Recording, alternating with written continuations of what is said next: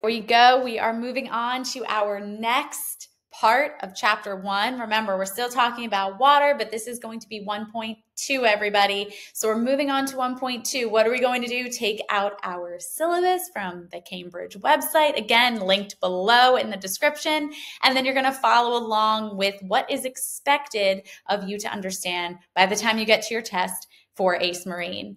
Let's start with solubility in water. So we already talked about 1.1, moving on to 1.2. Now we're going to talk about how things break down or dissolve in water. This is our broad overview that seawater is a solution made up of many different solutes dissolved in water. Let's pause there. Let's talk about these terms, right? We see that we need to know solute, solvent. So what is a solute? For us, it's going to be anything that can dissolve in water. So a solute, for our example today, I'm going to use salt. And then solvent, water, right? Because the ocean, seawater, is made of salt and water. There are other things as well, but let's keep it simple for today. And then a solution is what is made when the solute and solvent mix together. Think about a math problem, right? Your solution is the final product. So our solute plus solvent is going to make a solution. Then we also saw the word solubility. Solubility, think ability. So it's the ability to dissolve. So if something can dissolve or not.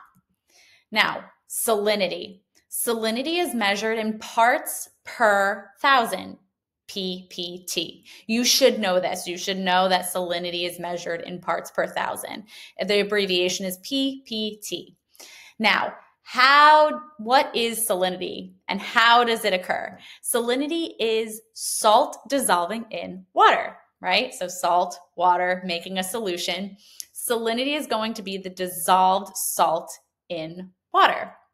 How does salt dissolve? Well, if you go ahead, take a glass of water, dump salt into that glass of water and mix it around, give it a little bit of time, you'll see that the salt does dissolve, right? Now, how does that happen? Well, remember 1.1, we talked about oxygen being electronegative. So that means it has a more negative charge. That means the electrons are closer to oxygen, right? Because we know oxygen is electronegative.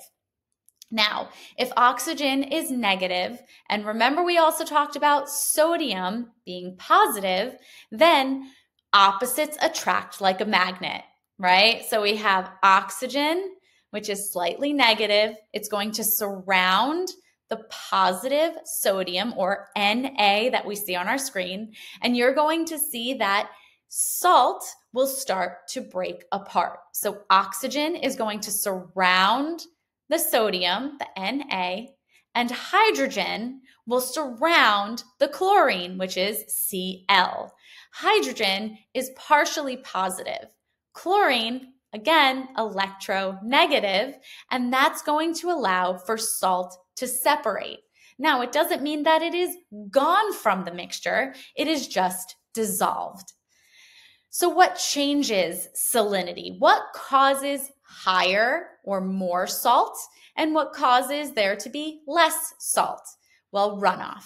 Runoff is going to add water from land. And what happens is on the surface of the ocean, water runs off from land because it rains. We'll talk about that next one in a moment, but it rains or water is added to land and then it flows into the ocean. That's going to cause salinity to decrease because now we have more water. It's like you have a glass of water with salt and you add more water. Precipitation, same idea as runoff.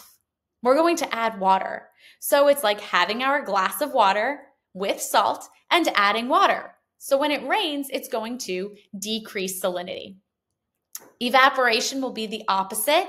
Evaporation is the removal of water. So it's like leaving our glass of water with our salt and allowing water to evaporate. So there's going to be an increase in salinity because now there's less water. It's expected that you know the pH scale, so you should know that 0 to 6.9 is going to be acidic. Obviously, 0 is stronger than 6.9. Neutral is 7, And then alkaline or basic is going to be 7.1 to 14, 14 being a strong base. Liked this video, go ahead and like it, and of course subscribe so you can continue to stay on top of AICE Marine. See ya!